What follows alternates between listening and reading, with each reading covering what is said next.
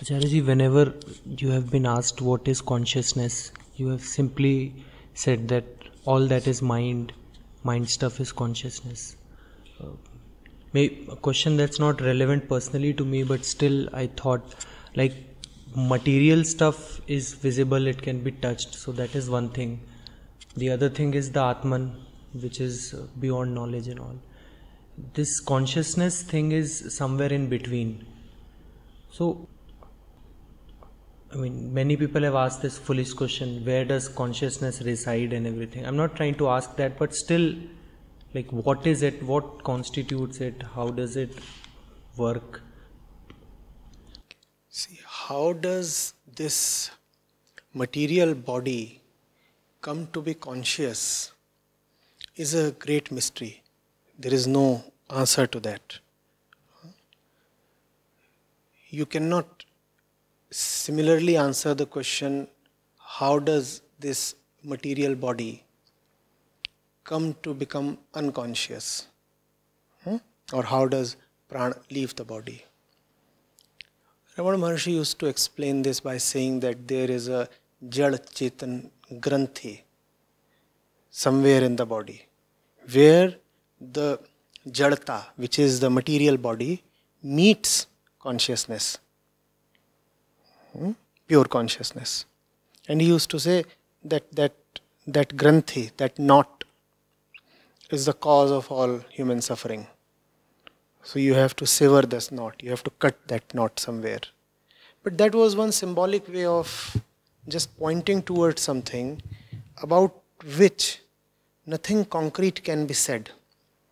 And that's not a great disadvantage, because nothing concrete need be said. We do not really need to know how we came to be conscious, or how does this material body start showing conscious characteristics. That is not very topical. What we need to know is, how does this consciousness acquire suffering, and how can it be liberated from suffering? That's the moot question. Obviously, consciousness does have a material component to it. You could say that the material component of consciousness resides in the brain, or you could say somewhere else in the body. Science would say brain.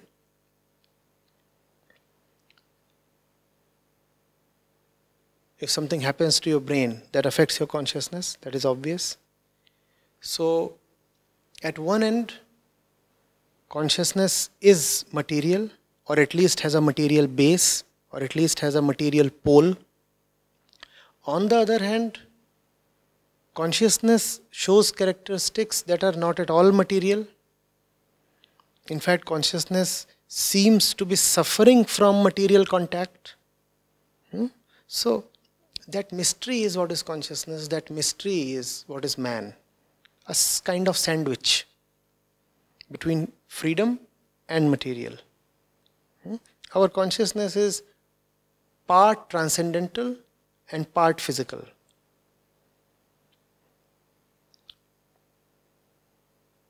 It suffers from this in-betweenness. It is neither fully transcendental nor fully, and that's suffering. Now the suffering can be overcome in two ways. One, die, which means become fully material. Or drink. When you drink again, consciousness loses its transcendental heights and sinks down almost into something very chemical, very material. Drug yourself down. That is another way to alleviate suffering. Are you getting it? And somehow, unfortunately, these have been taken as the easy ways. There are chemical drugs and there are mental drugs. There are all kinds of intoxicants around. You can take them in get high, get inebriated, and allow yourself at least a momentary freedom from the experience of suffering.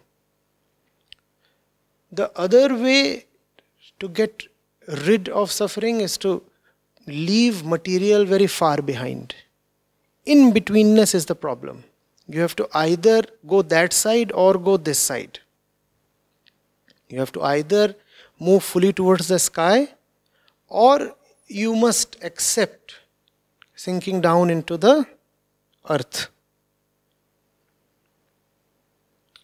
Spirituality is about taking the former route, the former option.